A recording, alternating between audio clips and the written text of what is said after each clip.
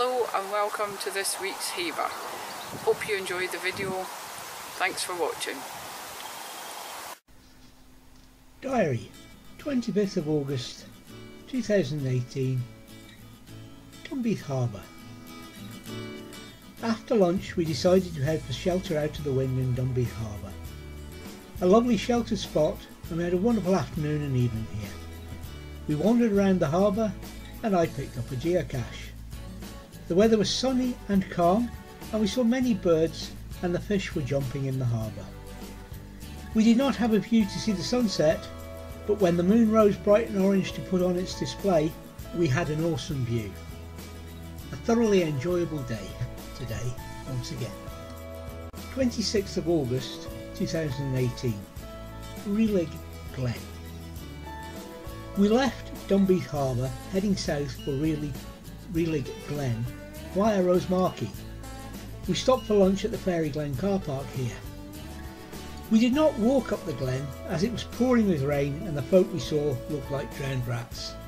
So after our lunch we headed on to our planned destination. We've been here before and plan to explore them more than we did in the winter visit. However, it is almost as bad weather-wise, cold and wet. Oh well. We did have a look around, but perhaps better weather tomorrow. 27th of August 2018, and it's time to head for home. Before we left, Wendy went off to take some more photographs. "I won't be long," she said. Over an hour later she returned, having explored a complete new path, and so we drove home from our lovely weekend, if slightly later than planned. Welcome to another Heaver, and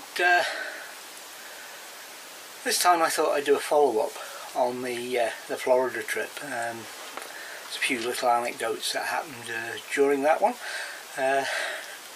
The other one was a little bit long already, so I cut out. But I thought I'd tell you about one of them.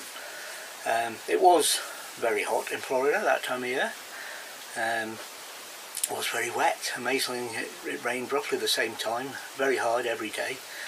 And within 10-15 minutes you would never have known it had rained. But that's not what this story's about. During the time we were working, and yes, we did work, the Americans had a very strict thing about wearing coveralls, your overalls, on the line.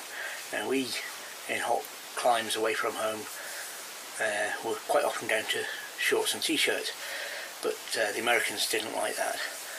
But our lineys, aircraft handlers, for those that don't know, basically they called them flight line mechanics, or lineys, and they were usually the SACs and JTs of the various trades and specific trade of flight line mechanic.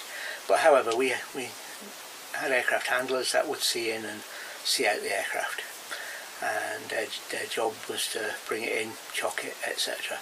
And they spent an awful lot of time out on the pan in the hot weather doing the after flight and before flight servicings as well. Now it was hot and they wanted to be in shorts and t-shirts, as is our wont.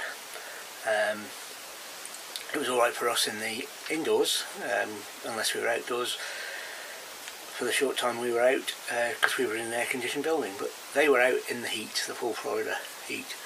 So their solution, we had what we call squippers, survival equippers with us, whose job was to service the aircrew survival equipment, quick don suits, life jackets, that kind of thing.